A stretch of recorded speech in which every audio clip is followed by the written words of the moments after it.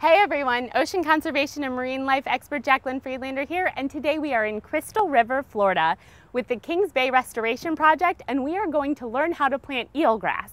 But this is not like regular gardening. We are going to be planting eelgrass underwater. What exactly is eelgrass? Great question. I talked with Carter Henney and he explained to me why it's so important to the Crystal River ecosystem. Eelgrass is important because it's the basis of the food chain. Anything that's a herbivore or an omnivore underwater is eating the eelgrass. A few examples of these animals that eat eelgrass are turtles, manatees, blue crabs, and ducks. What are the steps for planting eelgrass? Just like a farmer on land would do, the first step is getting the field or the pasture or the bottom correct. In this particular case, there was a lot of organic material that had been built up over time because of septic tanks, stormwater runoff, and a couple other different sources of nutrients. All of this muck has to be removed in order for the eelgrass to thrive. Removing that material is a big process and requires a whole construction team. I spoke with Charlie Gertz to learn about the first step in the soil preparation process. We're basically vacuuming the bottom of the canals. It's like a big vacuum system. The hoses have suction to it, and the divers swim across the bottom and just clean up whatever algae and limbia that's left behind. Limbia, a species of cyanobacteria. Cyanobacteria, a category of bacteria that obtain their energy through photosynthesis or the process of using the sun to create food from carbon dioxide and water. We're getting back to the original grade of the material. So we're getting back down to the hard pan, the nice clean sand, and by using the vacuum, we're allowing to get all the dirty material out of here and get the clean stuff back. Now that it's been vacuumed up, where does all the muck go? Howard Miller gave me a tour of the construction site so I could learn about that. When I got here, they gave me this fashion hat and a nifty vest. How come? Well, safety is the most important thing on a construction site. A hard hat to protect our head, a bright visible safety vest so everybody can see us, hard steel-toed boots to protect our feet, most important, safety goggles to protect our eyes. So here's some safety goggles for you. Let's go look at the job site. Sounds great. What are these bags for? The bags catch some of the material that's being pumped from the canal. When the water comes from the canal, it's full of all types of muck. When the muck gets inside the bag, it gets caught up inside the edges of the bag. We have people that are up on top of the bags with vibrating machines, and they vibrate the bags so that the material is loosened and drops and sinks to the bottom of the bag. Then the water can secrete up through the top of the bags and then be returned to the canal nice and clean.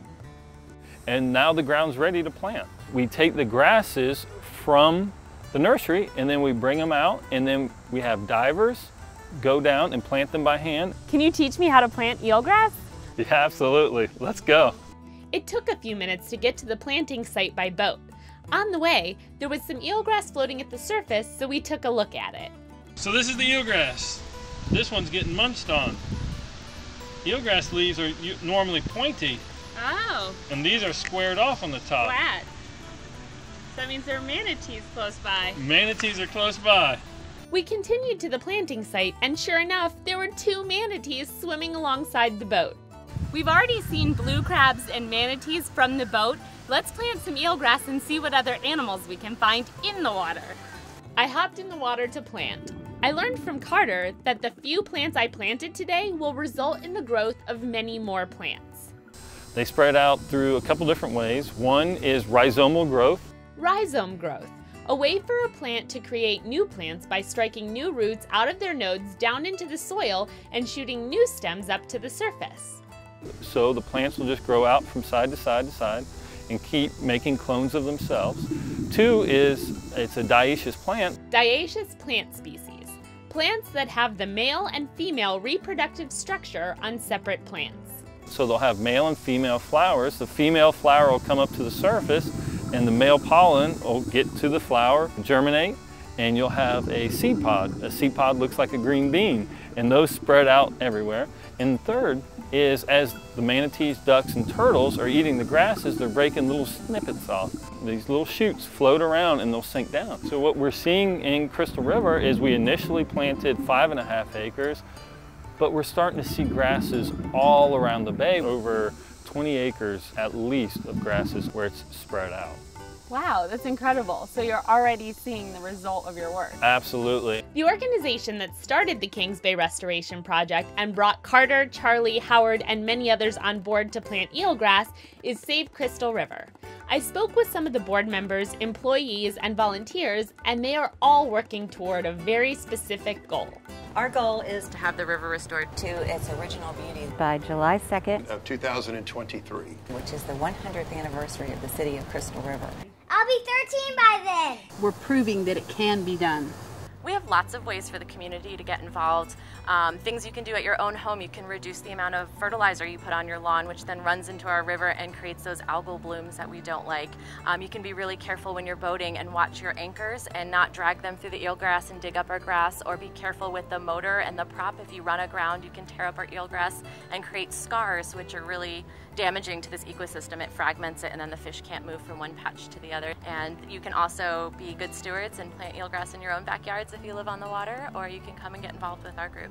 The community is helping with this project so much. The community has been 100% behind us, and our government from the city, the county, and the legislature has been 100% behind us every step of the way. Some of them at the school are helping us when we're teaching the kids about it and doing projects at the school. On my last day in Florida, I did a Friends with Fins author visit and marine conservation presentation at Crystal River Primary School.